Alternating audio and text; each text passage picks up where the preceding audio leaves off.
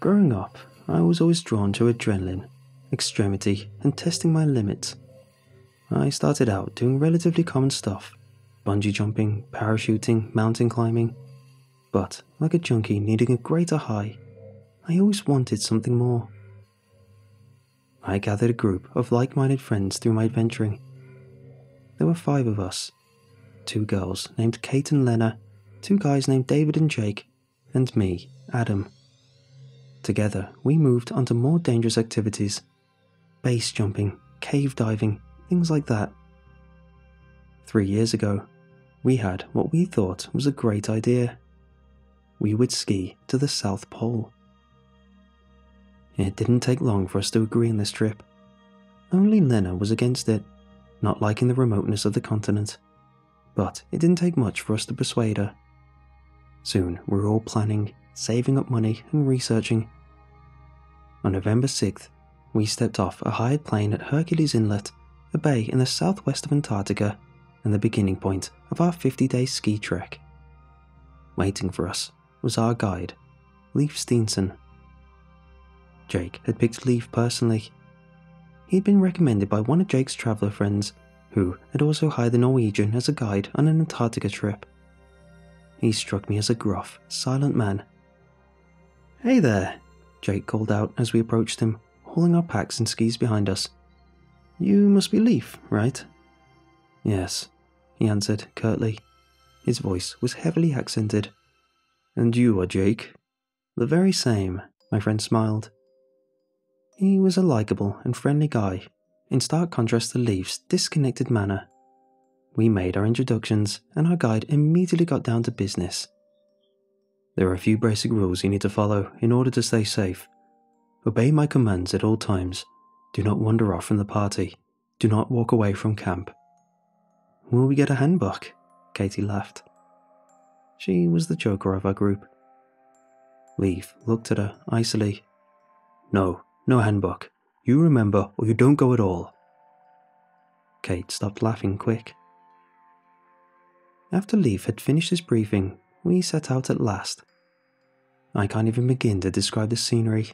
Nothing I've ever seen quite compares to it. Flat, endless ice sheets spreading out as far as the eye could see, like a sea of snow. It was undeniably beautiful. It also pressed home the reality that we were alone out here. No humans for possibly hundreds of miles.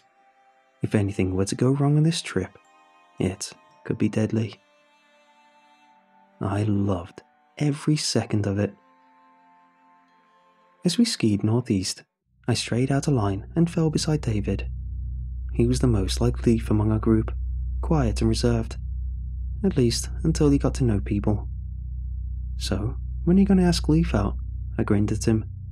"Shut the hell up, Adam," he laughed back at me. I will say though that the way he shut up Katie was glorious. Wish more people could do that. Katie shot us a withering glare from in front of us. We both giggled. "Not like there's many coffee shops out here anyway," I sighed. "Your date will have to wait some time, it seems." After some hours of travelling northeast, Leif's voice carried over to us from the front of the column. "We stop here for now. Unpack your tents." As we took off our skis and began setting up camp, I wandered over to Lena. "So, how do you like it so far?" I said. "It's beautiful here, I'll give you that," Lena answered. "But, like I said before, it's so barren, so massive. I can't help but feel small and meaningless, like a fly on the wall." "I'm sure you'll be fine," I said, putting a hand on her shoulder. "In a month we'll reach the Thiel Mountains. That should break the monotony a bit." Lena was about to answer, but then stopped, squinting over my shoulder at something in the distance. "What's that, Adam?" I turned, looking out over the expanse of snow. "What? I can't see any—" I finally noticed what she was pointing out. Far away on the horizon, something was sticking out of the ice, grey and unmoving. It was too far away to tell what it could possibly be. I called over to our guide. "Hey, Leif, you got a second?" He came over to us, his bearded face stern, as always. "Yes, what is it, Adam?" "Any idea what that is?" I said, pointing to the faraway object. He stroked his beard in thought. I do not know, he finally said. Rocks, perhaps? It's roughly in the way we're going, Jake said, walking over from his pack. He smiled winningly. Maybe we could check it out tomorrow. What do you think, Leaf? Up for an adventure?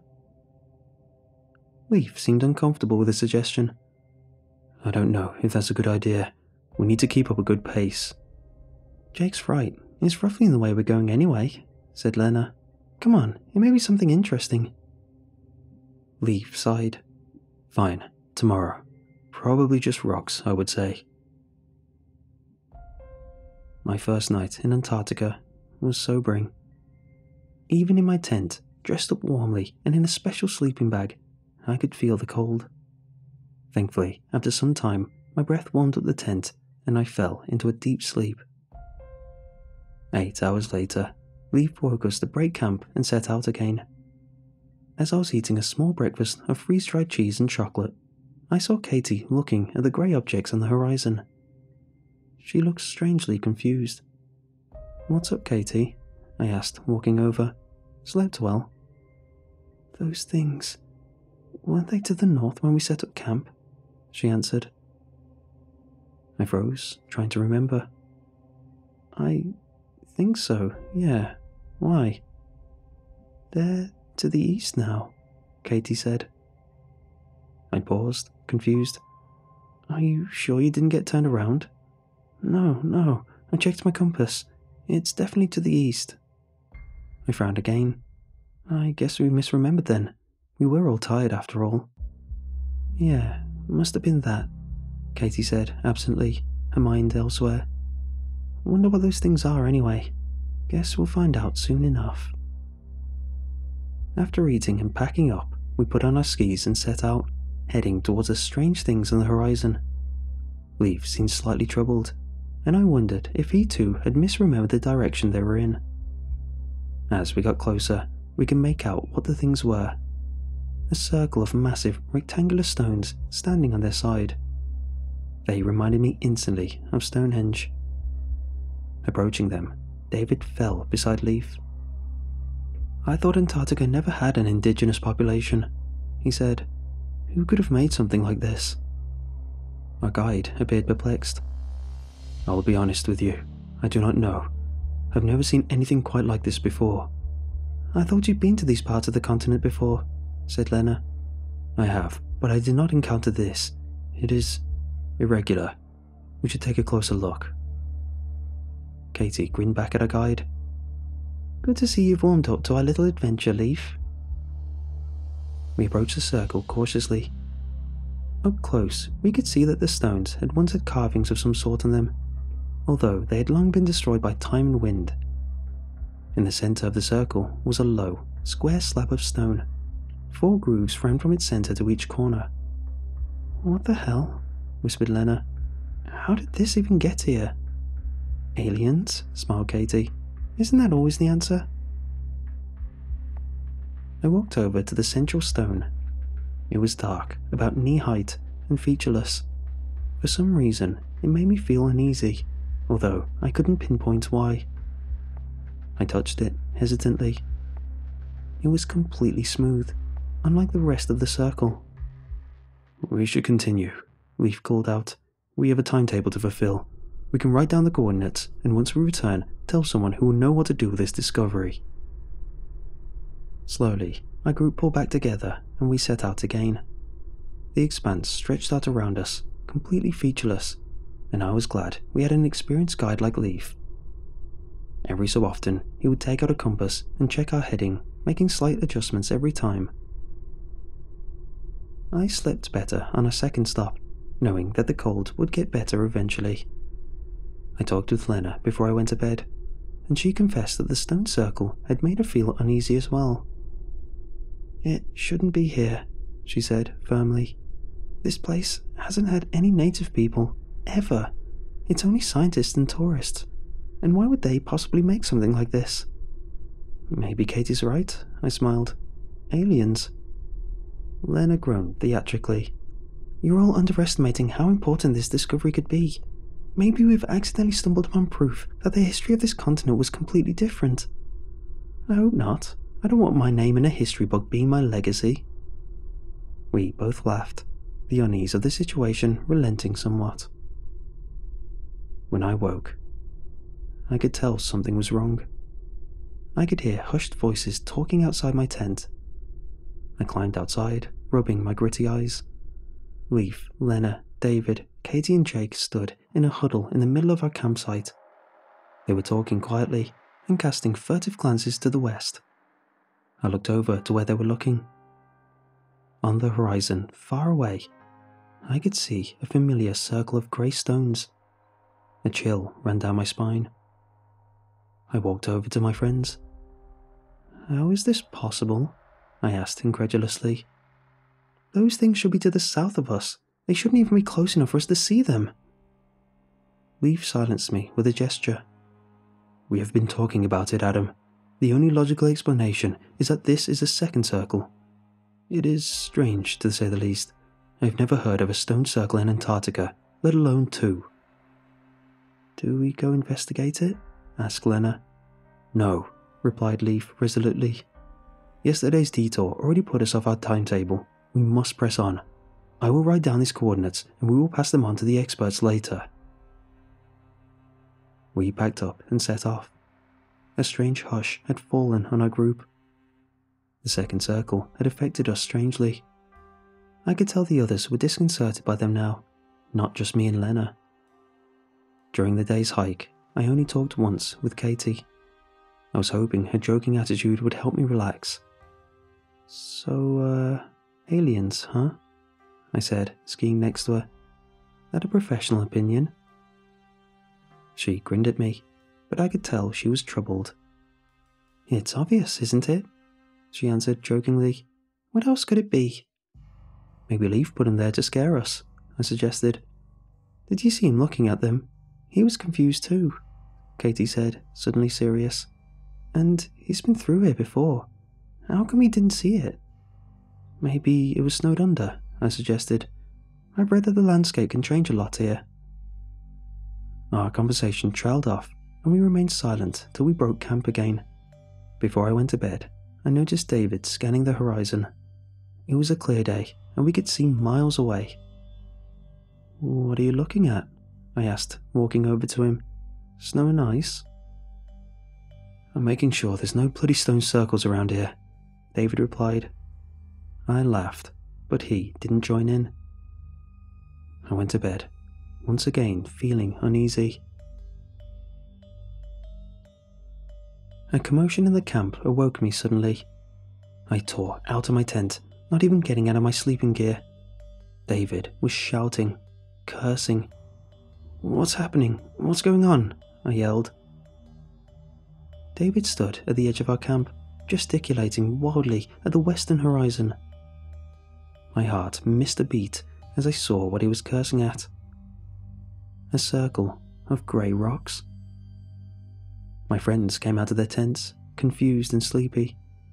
Their confusion quickly turned to an uncertain fear. "How is this possible?" Lena asked. "I don't know," answered Leaf. Even he seemed troubled, and he kept checking his compass, as if confirming over and over that the rocks were indeed in that direction. I was about to suggest we go investigate, but David cut me off. "Where's Katie?" We stood in silence for a second, turning, looking around. Leaf ran over to Katie's tent and unzipped it. It was empty. Not even a sleeping bag remained. Our group fell silent for a second. No one knew what to say, what to do. Leaf broke the silence. "There are footprints here." Looking closer, I saw he was right. Booted footprints were impressed in the snow, going from the tent entrance, around it, and away from the camp. We followed after them. Soon, Lena threw her hands up in frustration. "What the hell?" she exclaimed. "What the hell is going on?" Peering past her, I could see what had angered her. The footprints stopped, suddenly and without warning. It was as if Katie had suddenly flown straight up into the air. We gathered around the place they ended. Jake cleared his throat. "Leaf?" he began. "What's the plan, man? What's our next move?" Leaf was silent for a second, staring at the abruptly ending footprints. Then he looked at Jake. "We have to search for her. She has to be here somewhere. We will spread out into a line and—" He trailed off as something on the ground caught his eye. I looked down. Our movement had upset the snow, showing ice beneath. It was oddly clear, almost like frozen glass. Through it, we could see something red, a piece of fabric, frozen deep beneath the surface. Leaf cleared his throat audibly. "Clear the snow below us." We set to work, moving the snow with our gloved hands. Soon, we could see what lay below. Jake cursed savagely, and Leaf crossed himself. My breath stopped short as I realized what I was seeing. Frozen solid in the ice below, lying in a bag as if she was still asleep, was Katie.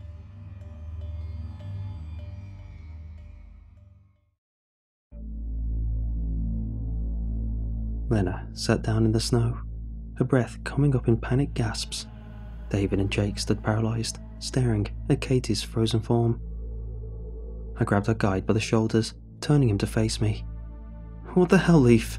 I shouted. "How did this happen? What the hell is going on?"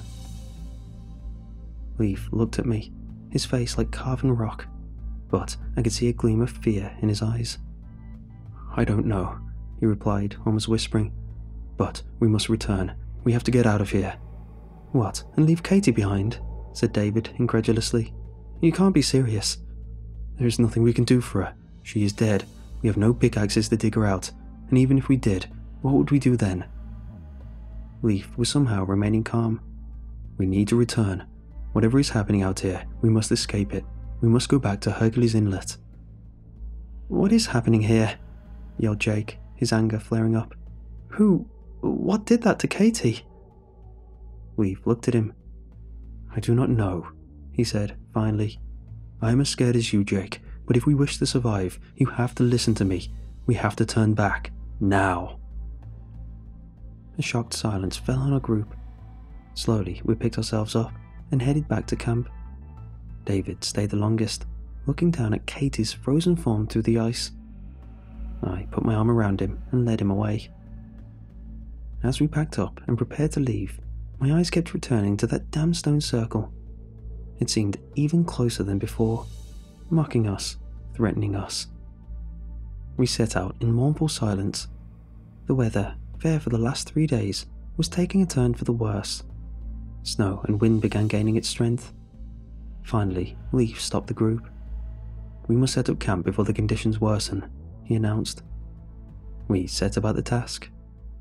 As we worked, Leaf kept talking. "We have to maintain watch in the night. I'll begin, and after an hour and a half, I will wake up Jake, and so on. This way, we will not be vulnerable while the others sleep." "What are we guarding against?" said David, his voice low. "I thought this place was abandoned." "Antarctica has never been truly settled, no," Leaf replied. "Only scientists and tourists came here, I believe. During World War II, the Germans briefly established a base on the coast, but that is all." I couldn't help but notice he cleverly evaded David's question. We erected our tents in dejected silence, everyone occupied with their own morbid imaginations and fears. As I settled into rest, I could hear Leaf's footsteps outside the tent as he paced back and forth, keeping watch. My guard duty was not up for another 3 hours. I lay, thinking about Katie, forever where we had found her, frozen in the ground. I couldn't get her face out of my mind. At least she had died in her sleep. Eventually, I fell into a slumber from pure exhaustion. I woke some time later. I could tell it had been far longer than 3 hours. I was feeling far too rested for it to have been such a short time. Climbing out of the tent, I saw Leaf. He was sitting in the center of the camp with his back to me and his hood up. "Leaf, everything all right?" I said. No answer. My heart began beating harder. "Leaf," I called out again, praying for an answer. He remained silent. Slowly, I walked over to his sitting form. He didn't move an inch. I put a hand on his shoulder and turned him around. The others ran out of the tents as my scream tore them from their slumber. They found me, standing above what I had thought was our guide. Except, it wasn't. It was Leaf's clothes, filled with snow and shaped into the outline of a man. From the hood, a smooth globe of packed snow and ice stared outwards. "Damn it, damn it, damn it, oh damn it," shouted Lena, turning away from the figure. David was staring at it, completely motionless. It was Jake who woke us from our horrified trance. "Guys, look." We stared at where he was pointing. Of course, a stone circle, this time to the east. David ran to the edge of the camp and screamed towards it. "What do you want?" he yelled. "What do you want from us?" I rushed over to him, Lena behind me. We put our hands around him and gently led him back to the camp. "We have to keep moving," Jake said firmly, assuming command through force of will. "Hercules Inlet is only 2 days away. We can't stay here." "What difference does it make?" mumbled David. "We have to keep moving," repeated Jake, his voice firm. "We won't achieve anything by staying here." We broke camp and set out. David was visibly lagging behind us, his eyes blank. He was in shock. I took turns with Lena, the two of us making sure that he kept moving and trying to take his mind off the situation with conversation.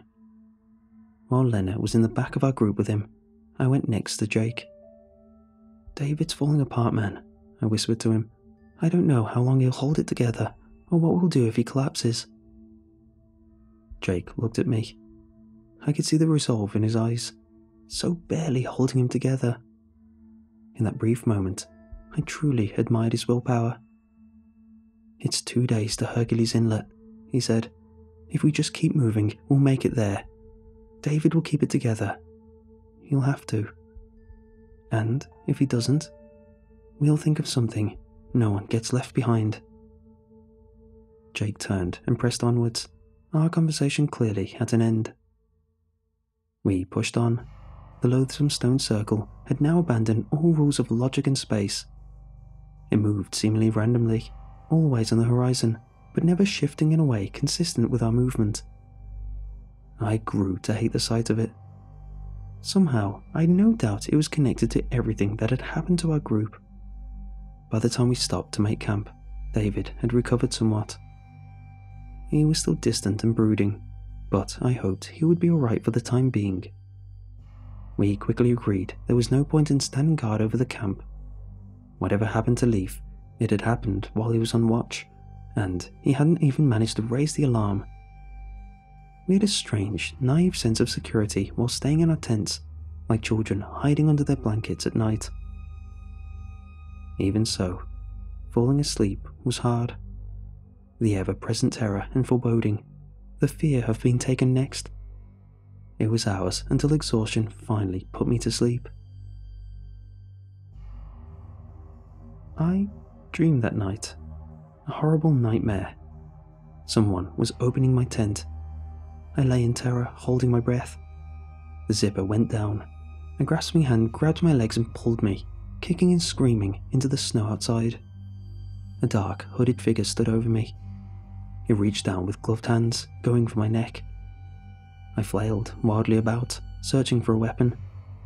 My hand tightened around my skiing stick, lying in the snow.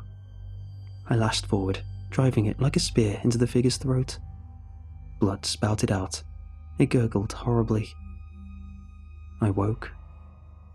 I could immediately tell something had happened in the night. Lena was crying outside, low, heaving sobs. Jake was comforting her. Silently, dejectedly, I climbed out. "David?" Jake nodded grimly. "Gone from his tent. Footprints? Yes. Where do they lead?" Instead of answering, Jake pointed, gesturing behind me. I knew what I would see, but cursed loudly anyway when I saw the damn stone circle in the distance behind me. It was a lot closer than before, about a mile away. "We should go check it," Jake said, although I could tell he didn't expect to find anything good. He may still be alive. We didn't break camp before setting out. I think there was a slight hope shared among us that if we hurried, we would find David, that he would somehow be alive. As we approached the circle, we could see something was lying on the central slab. I gestured to Jake and Lena to wait. "Stay here, I'll check it out." They didn't argue. I walked into the circle cautiously and approached the central slab. I almost vomited when I saw what was on it. David, covered in blood. It was running away through the 4 grooves on it, a frozen trickle leading to the 4 corners of the stone on which he lay. His throat was speared through by a ski stick. My ski stick. I retched, gasping for air. I couldn't have done this. I had been sleeping. Had I? Was it a dream? Was I sleeping? I stumbled back to the others. Lena saw my expression, and her face fell. "David, is he?" "Dead," I said hoarsely. I wish we had mourned our dead friend like people should, but no tears would come, no deep sorrow, only an emptiness inside our souls.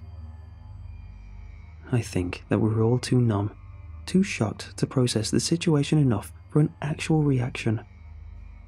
Some leftover survival instincts or self-preservation force kept us moving. We packed up our tents and left. It was some 4 hours into the journey when Jake stopped us. "Guys, look, what is that?" We turned, half expecting to see another stone circle. Instead, we saw a small, square building rising from the snow. It seemed uncannily out of place in the frozen expanse, like it had been dropped here by accident. Do you think we should go check it out?" whispered Lena. "It's not a stone circle. That's got to mean something," said Jake. "We should have a look at least." "What do you think it could be?" I asked. Jake shrugged. "Science base, maybe? There might be people there. Maybe they can help us. Maybe they know what's happening out here." We set out towards the building. The closer we got, the clearer it became that it hadn't been used in a long time. The cement walls were smooth and half snowed under. Its iron door hung on the hinges, rusted and ajar. "I guess Leaf was right when he told us about the Germans," said Lena, pointing at the door. Impressed on it in fading paint was a large black swastika, above the words Ananebra. I whistled under my breath. "So what is this, secret Nazi base?" "I thought they only had a small one on the coast," said Jake. "Doesn't seem like it," I answered. "Do you think we should go inside?" We were quiet for a few seconds, weighing our options. Lena finally answered. "Yes, maybe you can find some answers down there, or a weapon, or something helpful." The door swung open with a resounding creak, and we crept slowly inside, into the dark and the cold. The passage led downwards, seemingly cut into the ice itself. We found the first body in minutes. It had been preserved by the cold. A young man dressed in a dark military uniform. He gripped a pistol in his hand and a bullet wound marked on the side of his head. Next to it laid a battery-powered light, which Jake picked up and tested. Somehow, it still worked, casting a slim, flickering ray of sickly yellow light through the tunnel. More bodies, lying everywhere, all of them gripping guns with bullet wounds through their heads. I shivered. What the hell happened here? Jake swallowed audibly. I don't know. Looks like some sort of mass suicide. We continued down the passage, doors leading off to the sides from it, opening up into rooms filled with antiquated machinery and workstations. There were also several libraries, much to our surprise. At the end of the corridor was a large iron door, much heavier than the others. We stopped in front of it for a second, apprehensive and fearful. Lena broke our reverie. "Oh, to hell with it," she said, leaning forward and pulling on the door. It budged open with a loud screech. Jake shined the light into the room beyond. We squinted into the dark, looking upon a massive chamber, tens of meters wide and deep. My heart dropped when I saw what it contained. Is that what I think it is?" asked Jake hoarsely. I nodded grimly. Before us, dominating the center of the room, lay a massive circle of grey stones. We stared in mute terror and disbelief at the massive construction. "Well, damn," muttered Jake. "This thing's painted on the ground," Lena said. Looking down, I could see she was right. The circumference of the stone circle was drawn on the floor with dark paint. Within, it was filled with stars, suns, and strange geometric shapes that made my head spin just from looking at them. Peering into the center of the circle, I could see that there was a body on the central slab. The dead man was sitting cross-legged, frozen in his final, fatal position. Looking closer, I noticed he didn't have a gunshot wound like the rest of the others. A piece of paper, folded and yellowed with age, lay before him. "Guys, come have a look. This one left a note." My friends joined me. Lena took the paper tentatively and opened it, careful not to damage the ancient page. "I can translate this. You know German?" asked Jake, surprised. Lena looked at him, slightly amused, even in such a place as this. "How long have you known me, Jake? 7, 8 years?" She looked back down onto the paper. "It's very confused. The poor man was probably already half mad when he wrote it." "Does it say anything about what happened here?" I asked, my breath making clouds of steam in the cold air. "Yes, it seems they were sent from Germany to carry out some sort of experiment, ritual.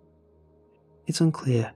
The Ananiaba is a weird pseudoscientific group, sometimes dabbling in the occult. This sounds like something they would do." "What kind of ritual?" I asked, a shiver running down my spine. "He doesn't say. All he knows is they needed these stones in a place where no man has ever lived. The stones were ancient, found in some old warlord's grave in Europe. The Germans didn't even know exactly how old they were, or who made them." "And the deaths? Does he say anything about them?" "Yes. After the ritual was complete, strange deaths started to plague the base. They couldn't escape. Germany was being beaten, and no one answered their calls for help. Rather than be taken by whatever they had called into being, they decided to end things themselves." "And this guy? What happened to him?" "He didn't kill himself. He says he was the one who carried out a sacrifice on the central slab, and he wants to know what he has brought into this world. He says he won't end himself until it comes for him." We stood in silence, digesting this cryptic information. I couldn't help but think about the man's fate. He hadn't ended himself, and he hadn't been killed, despite being the one actually carrying out the ritual. It was the cold or the hunger that did him in. "We shouldn't stay here. We have to keep moving, or we'll never reach Hercules Inlet," said Jake finally. We nodded in agreement. Quickly, we returned through the passage. First Jake, then I passed through the door. Lena was following. She never made it out. The door swung close behind me with sudden, brutal force. I jumped, and Jake cursed. "Lena? Get me out of here!" Lena screamed from the other side, terror twisting in her voice. "Get me out!" I grabbed the door, pulling at it with all my might, but I struggled in vain. It wouldn't move. Jake joined in, groaning and panting. Lena was beating on the door in panic, screaming and crying in fear. We pulled and pulled at the door, but it wouldn't move an inch.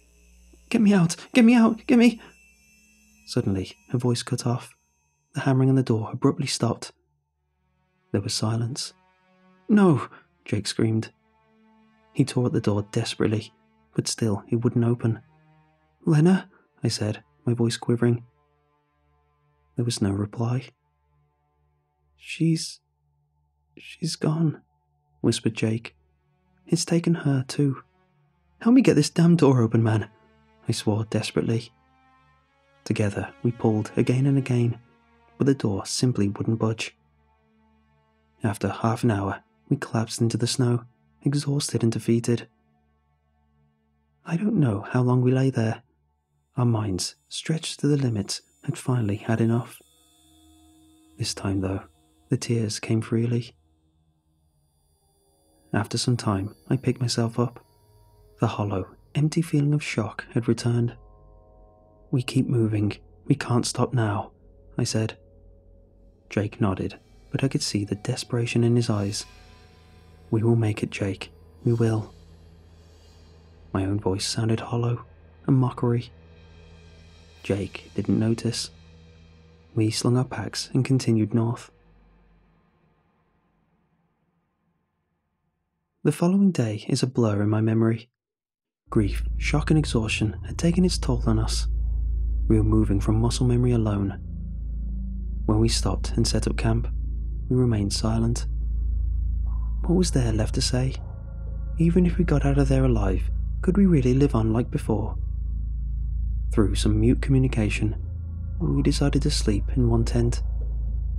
It gave us more of that naive sense of security, even though it had not protected David, or anyone else for that matter.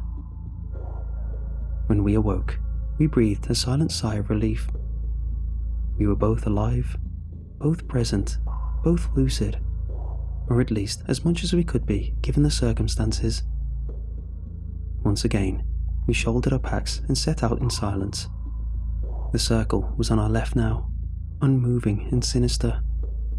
I kept glancing over at it, almost expecting it to move closer to us. Jake seemed to be pointedly ignoring it, refusing to even look in its direction.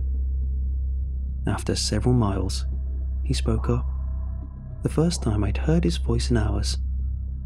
Do you know what's the first thing I'll do once I get out of here? What? I said, confused as to where he might be leading with this. I have no idea.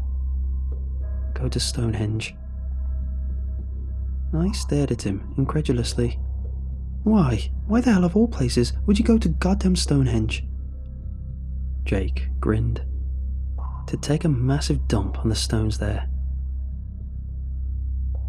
I was silent for a second. Then I started to laugh. A hysterical, insane laugh. The type of laugh only someone on the brink of death, pushed beyond his limits, can have. Jake joined in as we skied forward.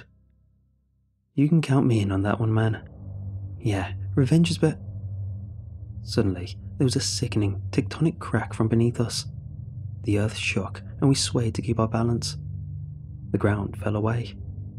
We had been travelling over a hollow on the ice, and without warning, it gave way. We fell downwards, only a few meters, but the skis affixed to our legs made our landing clumsy. As Jake hit the ground, he let out a scream of pain. The air was knocked out of me as I hit the ground. I gasped, my lungs burning. I called over to where Jake lay. Are you alright? No, he said through clenched teeth, his face twisted in pain. I think I broke my goddamn ankle, Adam. My heart dropped, but I forced myself to my legs. Come up, I'll help you. Jake leaned heavily on me, and I slowly raised him to his feet. The second he put weight on his ankle, he almost collapsed again. Yep, it's definitely broken. Damn it, Adam, it's broken. Let's get out of this hole first, I said, forcing myself to remain calm. We had to take this one step at a time. Thankfully, the sides of the hole we had fallen into were sloped, making a crude causeway for us. Slowly, painstakingly, I helped Jake get out of the hollow. Every step, he would wince and gasp in pain. Once we were on the surface again, Jake sat down onto the snow. What do we do now? He said. I can't walk, I can't ski. I didn't know. Let's just stay here for now. Rest your leg. Maybe it's just sprained, and we can continue later. Sounds good, answered Jake, but I could hear it in his voice. We both knew his ankle was broken.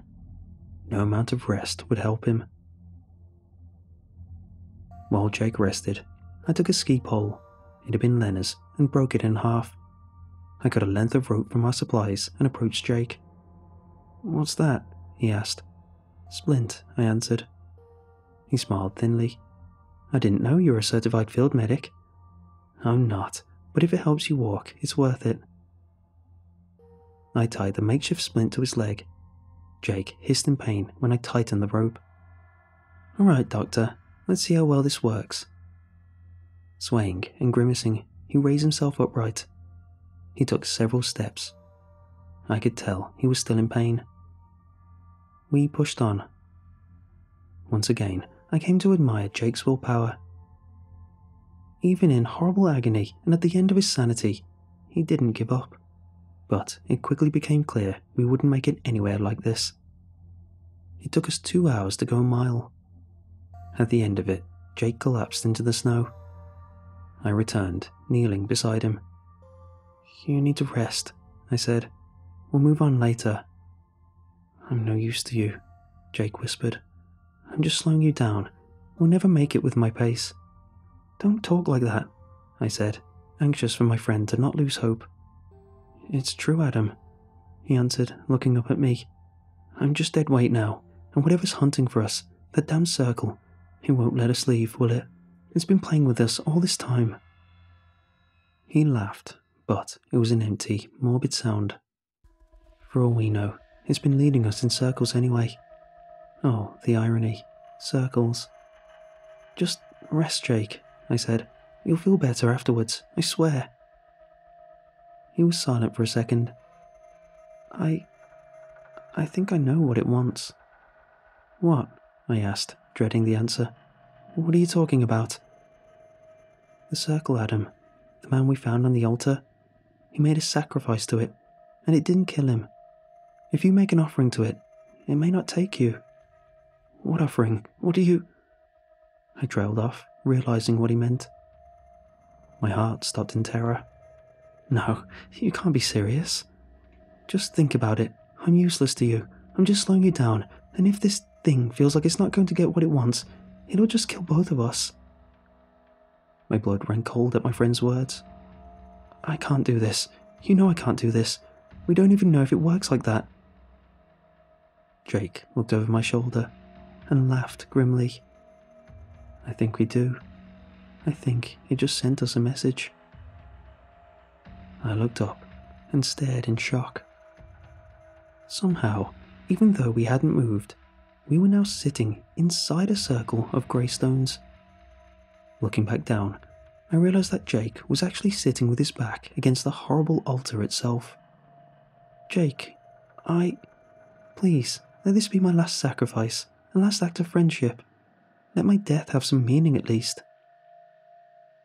Grimacing, he pushed himself upright, using the altar as support. Stretching his arm out, he placed his ski stick into my cold hands. I won't do it," I said, my voice quaking. Jake looked me in the eyes, silently, and my heart broke. "You have to." Slowly, he lay down on the altar, folding his arms on his chest. "Tell everyone what happened here, Adam. Tell them not to follow in our footsteps. This thing, it won't stop.